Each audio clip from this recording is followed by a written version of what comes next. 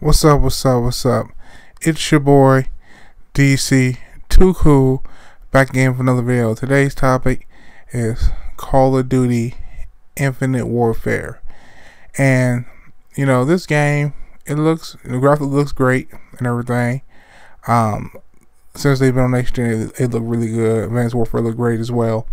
There's no surprise there. I feel like people are being overly critical of this game.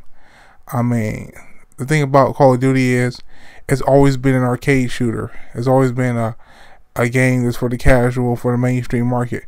Sure, some core gamers can play it too, just to have fun and everything, or even be really good in the game and play it competitively. That's fine. But at the end of the day, if you want to talk about true competitive gaming as far as a shooter goes, or as far as simulation of a shooter game goes, of military simulation, you gotta go to Battlefield. Battlefield is as close to military simulation as you can get. There's things in Call of Duty that are just fantasy, and some things that are lacking that the series has never gave in years. Number one, vehicles. They have never put vehicles in multiplayer, which is ridiculous in 2016. When you have three different developers making three different Call of Duty games, that's ridiculous. They're stuck in environments, not there. These are features that are standard in a simulation or a realistic style of game. If you play the campaign mode, for example, if you're pinned down by the opposing team or faction, or whatever, they have infinite bullets. They never reload their guns. Never sitting around grenades, that type of thing. These are elements of Call of Duty that have been fantasy for years, and they've never fixed, never adjusted. Whatever the case may be.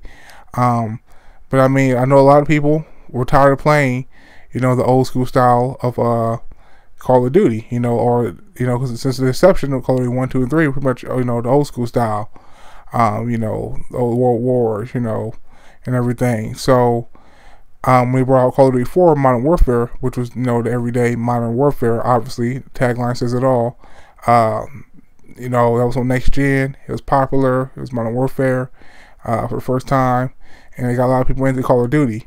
Came out Modern Warfare 2. I pretty much played them all except for Modern Warfare 3 and Black Ops 2 and Advanced Warfare. Only ones I didn't play. But I don't know, man. I think that people are tripping for no reason. Just don't buy this year's Call of Duty. It's as simple as that.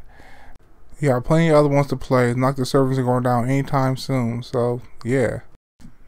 I feel like it's one of those situations where, damn if you do, damn if you don't. People say they want something different. People say they want something, fresh, new, engaging. They give them something different. They switch it up.